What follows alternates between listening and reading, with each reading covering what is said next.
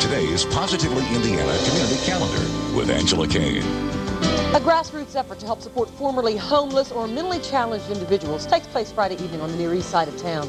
The April show featuring one-of-a-kind artwork opens at 7 p.m. Whether you're a homeowner or hoping to become one, make plans to attend the home fair this weekend at Glendale Mall. Learn more about the home buying process and available housing opportunities.